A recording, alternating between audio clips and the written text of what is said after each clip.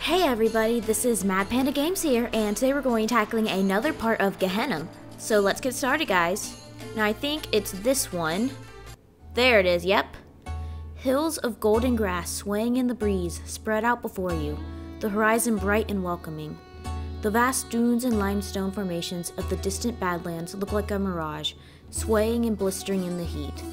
Alibaba immediately bounds away from your group as soon as he is out of the gates, speeding through the open grass and whooping in unbridled delight. He's quite graceful, though you can't help but laugh at his childlike joy. You're tempted to join in. You stand next to Vali, who's also stopped to laugh at Alibaba's behavior. Okay. Oh wait, nope, it accidentally went, hold on, let me go back a second. There. Is this the first time he's left the city? Actually, no. He just hasn't seen the outside of the city in a long time. He's always like this. He's cut off by Alibaba circling around near you to yell at you to join him, even though he doesn't stop running long enough for you to reply.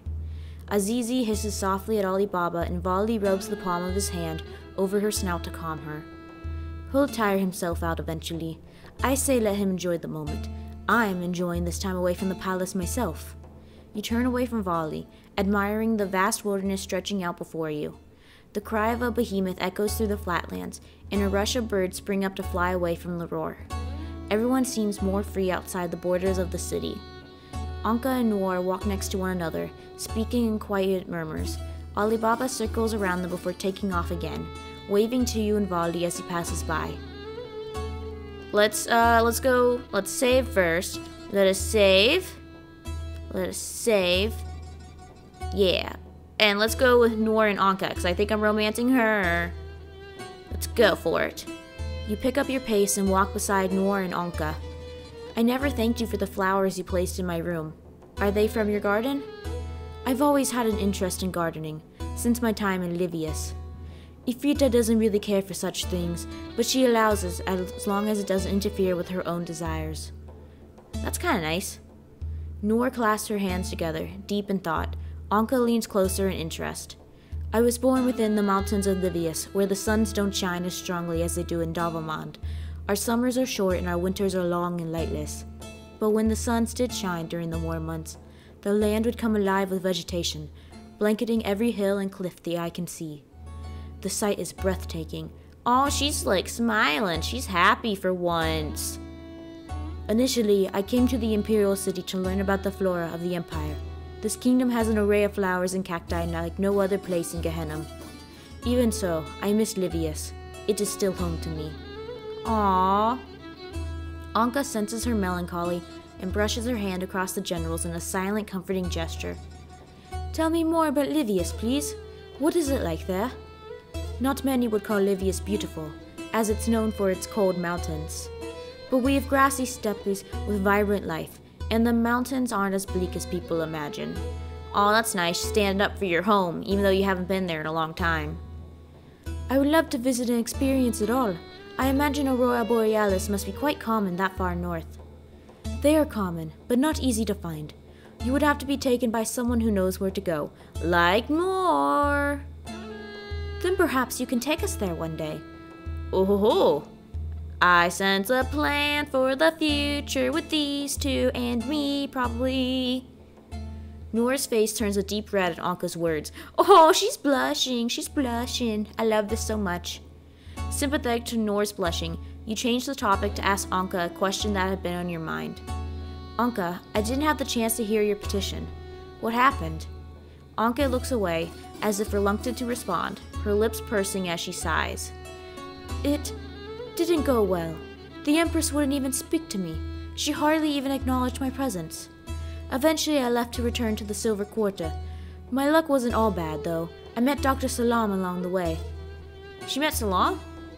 She's a very interesting woman. I think one day I would like to visit Earth as well. You must be very special, Panda. Ifrita brought you to her specifically to hear your petition, and made a point of making you swear allegiance to her. A trail of confusion runs up in you, remembering the discrepancy of who the Empress had been in court versus your room. Noor notices your change in demeanor and places a gloved hand on your arm. Her touch drags you back to reality, grounding you in the present. There is no point in holding onto the past if it hurts you so, Panda. Even as you travel further away from the city, you can't help but feel like Ifrita's gaze is still centered on you. Man, what does she want with us? Why are we, out of all the people and all the people who do so much stuff for her and her champions, why are we the most important for this quest right now? Questions that need answering immediately. Despite Noor's words, you mull on your thoughts and almost miss the smell of the stables until you've reached the door. You reach a large grassy paddock. Okay, I was saying it right. It's just a little grammatical error. You reach a large grassy paddock stretches out before the horizon, where the sand meets the grasslands. The gated area provides plenty of space for the city's mounts to roam around, though you doubt those wooden gates would be effective at keeping the beast of the Badlands at bay. Noor knocks on the old wooden door to the stable, announcing her presence before entering. Good for you? The building looks as though it has fallen and been rebuilt countless times. The scars of the years have been carved permanently into the aged wood. I know the stable owners well, and they let me come and go as I wish. Noor's eyes fall on the Simurgh, who is digging her beak into Vali's robes to search for treats. Wait here. There is no need to frighten the other animals. Yeah. When she returns, she's accompanied by a great Pegasus. Ooh! Beautiful! Beautiful! The Pegasus and her, oh, this is a beautiful artwork. I love it immediately. I don't even want to read. I just want to look at this. I'm going to save this just so I can look at it. Just so I can look at it. Okay? It's beautiful. Okay, I'm good. Fangirling over. I'll read again. The Pegasus rubs her muzzle against Noor's hand affectionately, which Noor returns with soft strokes. Noor catches your eye and nods at you in an invitation to approach them. You walk up to the Pegasus with reverence, feeling a sense of awe wash through you at the animal. You run your hand against the Pegasus's feathers, which slip through your fingertips like strands of silk. Oh, we get to pet a Pegasus! This is so awesome! The animal accepts your petting with a serenity, and you're awed by the creature once again. Beautiful! How shall we divide the riders? I'll go with Anka on Azizi. The sight of a Lota on a horse might be a bit too much. I don't mind going with whoever has room. Ride with Noor. I'm romancing her. I'll stay with Noor. Noor hoists herself up in the saddle before reaching out her hand to you. We will cover more land if we take to the skies. You place your foot into the stirrups and grasp the general's hand, pulling yourself up and over until you're sitting comfortably in the saddle. You watch Ali Baba and Valiru climb into the Simurgh, Anka taking Azizi's reins in hand. Ali Baba happily wraps his arms around Anka's waist, and Vali sighs before begrudgingly holding on to Ali Baba. I bet he was the one who was holding on to the princess, but you got there too late, dude. You wonder for a moment if the Simurgh can support the combined weight of a Nijid, a Ridam, and a Lota. But your doubts immediately vanquish as the Simurgh bolts up into the air, climbing with incredible speed.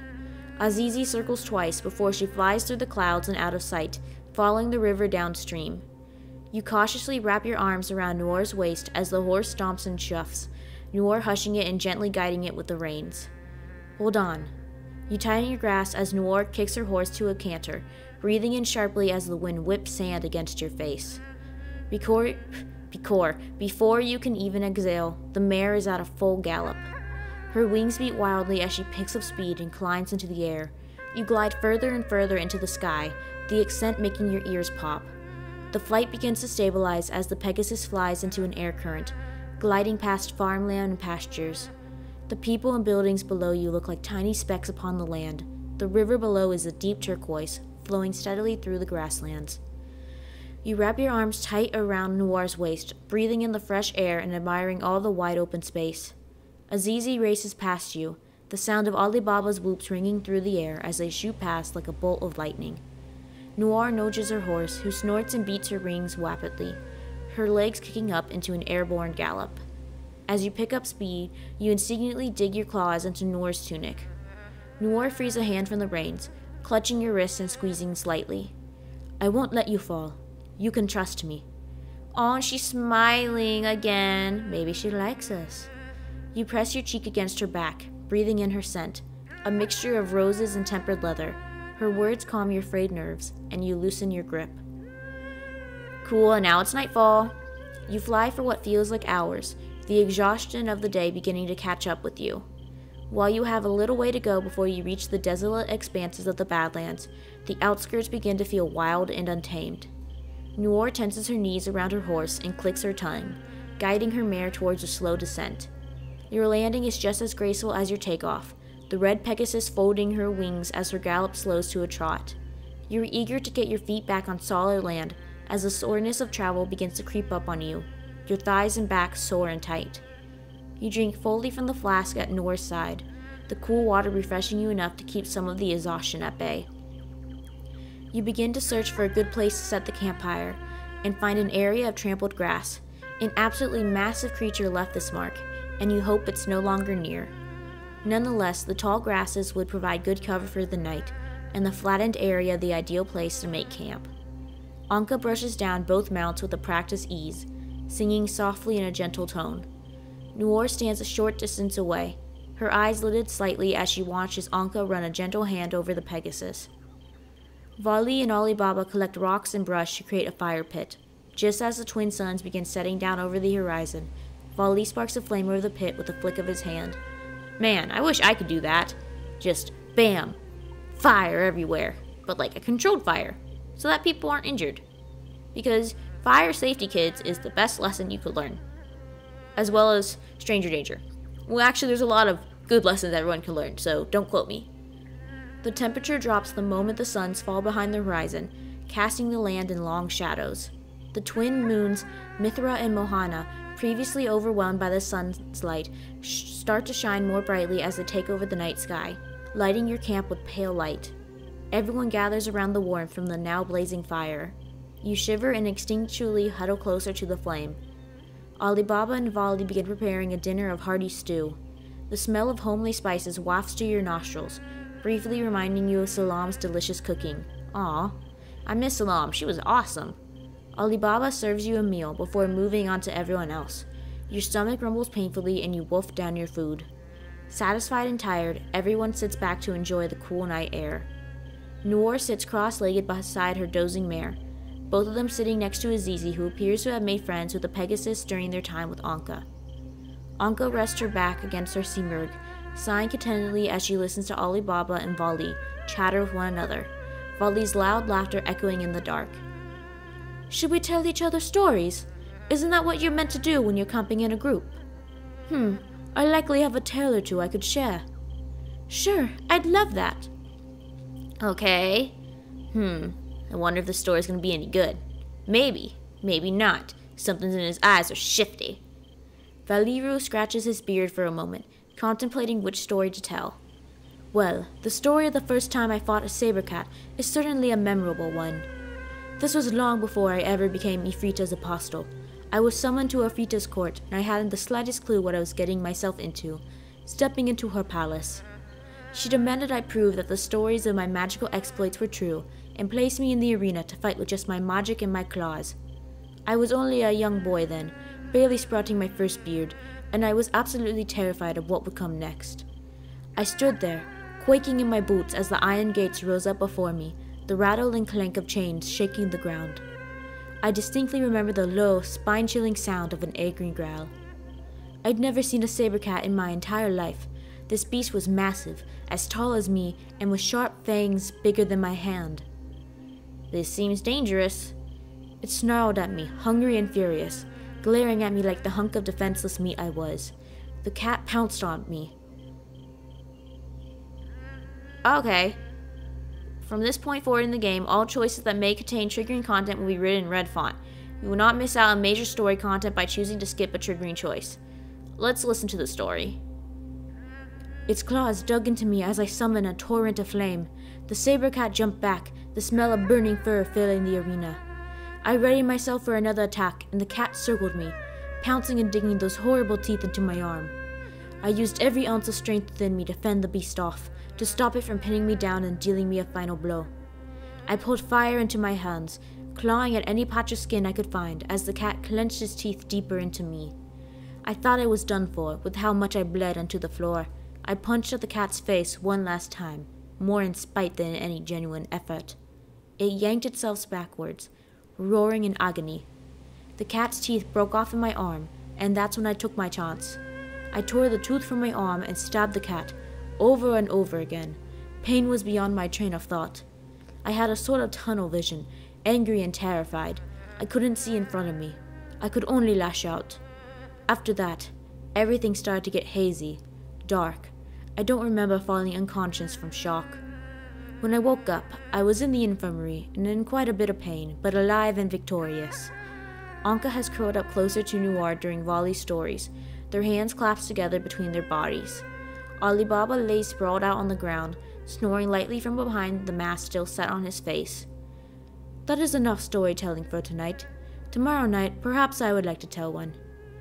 I'd love to hear one of your stories, Noir. Noir smiles softly and nudges Anka, who yawns and stretches. Yes, let's get some rest. Sleep well, everyone. She curls back up against Azizi, the Simurgh shifting to place a wing on top of her as a blanket. Vali stands to lay a blanket on Alibaba, before murmuring a good night to you as he lies down on his own bedroll. You close your eyes, falling immediately into a deep sleep. Okay. Whoa! What's happening here? Is this a dream? When you open your eyes, your body is floating in water. The formations around you stretch and reach up to the sky as a single strange light shines directly upon you. A tide rushes up and you rock in the waves but stay in place. The light above you feels like it's buzzing, pulsing slightly with the effort. The ringing grows louder and louder until you feel as though your bones are vibrating with the sound. An understanding falls over you, and you realize that the sound is a voice. You know this language. It sounds familiar enough that you can almost understand the words, but the voice speaks too quickly for you to make them out. A voice that's both angelic and eldritch, reaching out from the void and speaking to you. You can no longer resist the call. It's as if your very sense of self was dependent on knowing the lyrics to this cosmic song. This does not sound good. You push against your paralysis, dragging out an arm from the water to hold out to the sky, desperately trying to find a way to touch the light. You remain frozen and a panic spike of fear races through you at the thought of drowning. You open your mouth to call out in a screech of desperation. You bolt up with a start, gasping as a cold sweat running down your back. You hear Noir and Anka's whisperings, followed by approaching footfalls. Anka sits down next to you and places a hand on your brow in comfort. You sigh in relief, holding onto her wrist to ground yourself. Was I screaming? Yes, but it's okay. You're okay. Did you have a nightmare? You weren't sure what to call what you had seen. You shift uncomfortably, the confusion and fear of the dream still pounding in your chest. You're not certain that you can put what you were feeling into words just yet.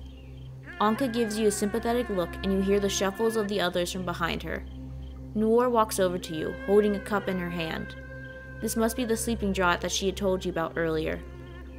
You take the cup from her gratefully, drinking the draught in a single gulp. The mixture is sweet and you immediately feel a sense of calm fall over you. Your heart stops racing and sleepiness starts to fog your mind. Maybe it would help if you slept closer to someone else. You wouldn't feel as if you're all alone then. You look around at the others in the dim campfire light. Vali is sitting upright with a small flame floating next to him, rubbing sleep from his eyes. Alibaba hasn't moved from where he lies on the ground, but you can see the reflection of the campfire in his glowing eyes as he peeks out from under his blanket. Okay. Well, I am definitely going to sleep next to Noor and Anka, but first I must save. In return. Yes. It would make the most sense for you to sleep next to the largest group, you think. The fact that it included 2 giant beasts for protection helped. Oh, and not the fact that there's 2 beautiful ladies there. That's not an issue? That's not, like, something you took into consideration? I think not. Is it alright if I sleep near you and Noir?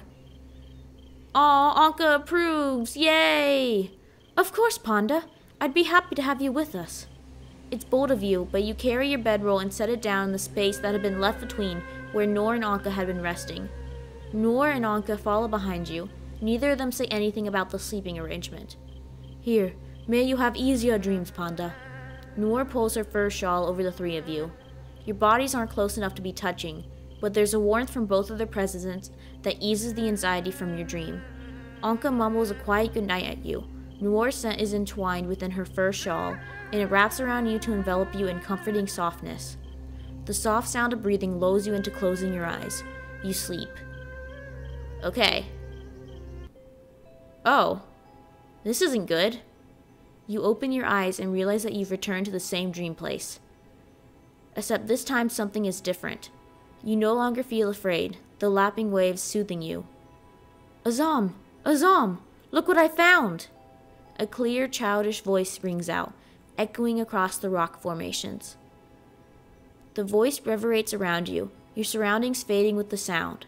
Grass springs up around you, and your vision is obscured by the tall blades. You hear footfalls fast near you, and you hold your breath, wondering if you'll be seen. Let me see. The voice is more mature, gentle, and somehow familiar. The child responds to Azam with a giggling shout, voice cracking in excitement. It's a worm! It's huge! Can I take it home? Habiti, what did I say about bugs? To leave them alone. And why do we leave them alone? Because they have feelings and families and they're just like us. Oh, that's a good life lesson, kids. Azam laughs, an unbearably sweet sound that fills up your heart to overflowing. Exactly. I'm so proud you remembered. Tall grass shifts as you hear the child whisper farewell to the worm. I think it's time that we turn to our family too. Ah, but I don't want to go home. I want to stay out here. Azam laughs again, her voice full of mirth. But we have to go home. Maman and Baba are waiting for us. Waiting for you. But I don't wanna. I wanna stay out here with you. Azam's voice grows quiet, tender and full of warmth. I won't leave you, Habiti. Fine. Will you carry me? Of course, Ifrita. I will always carry you home. Oh. Oh. Huh. Huh. Ifrita. Why are we dreaming about her memories? Oh, and that's the end. That's the end, I guess. Okay. So, thanks for playing Gehennam. So, I'm going to save. Okay, I'll save. And then, I guess... Oh, wait, no, I have to go back. My bad. Okay, I saved that. So, I guess once Chapter 3 comes out, then it'll be even cooler. Because now we have a big plot twist. We're dreaming about Ifrita's memories. Why? Is she doing this? Is this why she's contacted us? So many questions. And I won't be able to figure that out till the next chapter is released. So that sucks. But at least we figured out that Noir has a freaking awesome Pegasus. And all animals are lovely in here. Like the worms, they have families and friends and lives. Moral of the story, kids, don't hurt animals. And with that, I think I'll sign out. So this is MadPanda signing out. If you like my content and you want to see more content like this, please remember to leave a like, comment, and subscribe. And don't forget to hit that bell for notifications. Once again, this is MadPanda signing out. See you later, guys.